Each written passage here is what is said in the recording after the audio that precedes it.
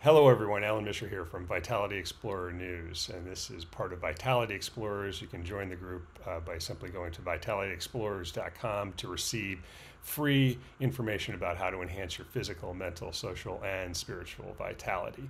And today we're going to say happy birthday to Louis Pasteur. He was born on December 27th, 1822. That would make him 199 years old if he were still alive today, and we have much to thank Pasteur for. And one of the things you might know or may not know is that he was the inventor of pasteurization. That is like heating milk or wine to sterilize it, and that was a massive invention in the 1800s.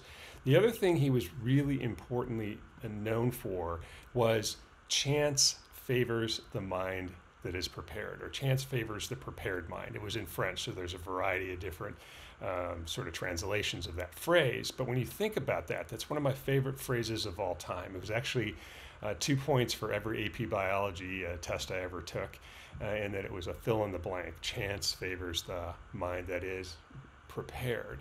And I have a thought about that in the context of the new year and in the context of Pasteur's birthday, which is December 27th. And that is, what could you do if you thought about that phrase, chance favors the prepared mind, and flipped it around a little bit and said, what is your mind, body, or business prepared to do in the next year? What is your mind, body, or business prepared to do in the next year?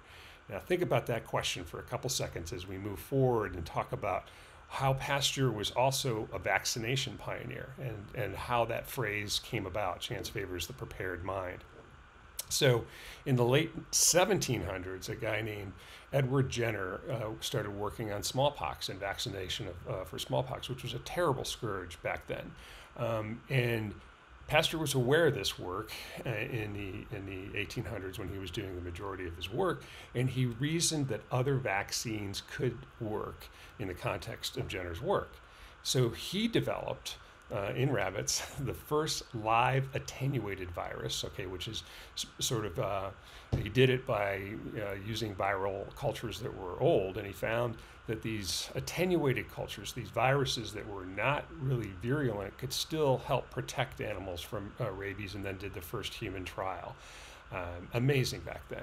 So I think he's a pioneer on many levels, but I would call him an observation pioneer. And what do I mean by that is his mind was prepared to make that leap forward. So he had known about the previous work that was done in vaccinations.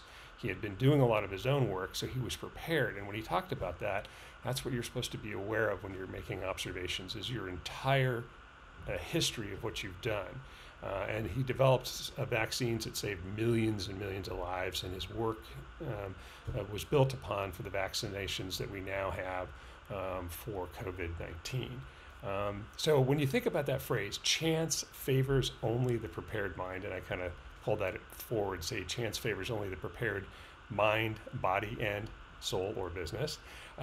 What can you do in 22? What can you do with your mind, body, business, or soul in 2022? Think about that question and say happy birthday to Louis Pasteur, whose work we are still remembering today in 2021.